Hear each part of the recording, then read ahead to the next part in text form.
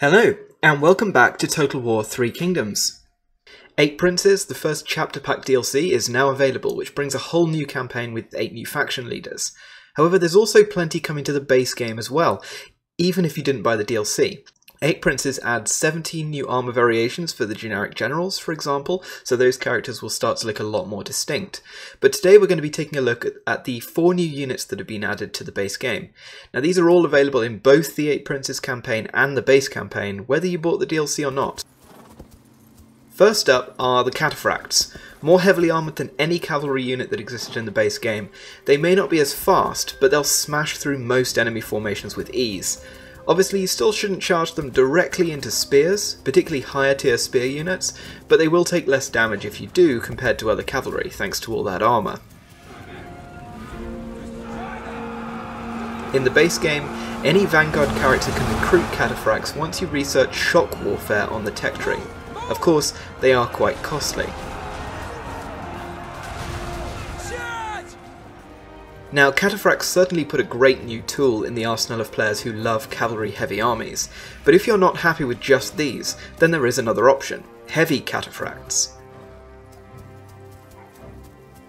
These armoured juggernauts are almost unstoppable, and certainly number among the most powerful units in the game. To get these, you'll need the Barded Mounts technology, plus only Vanguards who reach level 6 will be able to recruit them, so they are going to be something of a mid to late tier unit. Strike! The enemy general is fallen. They were no match. However, if you're worried about all these new armoured cavalry being overpowered, don't worry, there are tools to deal with them, and the new mounted crossbows are an excellent option. This new unit will be available to your strategists once you have the Divine Manipulation of Threads technology. They're fast, just like mounted archers, but their crossbows are great for punching through armour. As a result, they're an excellent anti-cataphract option, provided you have the space to skirmish. They're also great at dealing with armoured infantry, so a good counter to something like Yuan Shao's unique G infantry, or other heavy anti-cavalry options. Finally, 8 Princes adds in another ranged cavalry option: heavy mounted archers. This unit will require the swiftness is the key in war technology to unlock, and even then, only strategists of level 6 and higher will be able to recruit them. However, they are an excellent tool for cavalry armies, especially if you're facing a bow-heavy army or ranged units on city walls.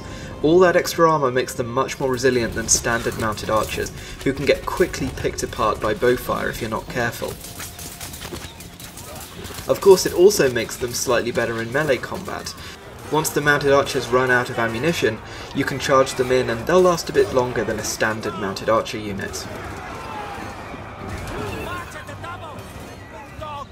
All 4 of these new units are now available in Total War 3 Kingdoms as part of Update 1.2.0, so even if you didn't get the 8 Princes DLC, they'll be available for you to try out. It might be worth starting a new campaign with someone like Gongsun Zan or Ma Tong, now that they have 4 new cavalry units to make use of. Thanks for watching, please do like, subscribe and all that, but also stay tuned on the channel as we'll also be taking a look at the game's new Dynasty mode very soon.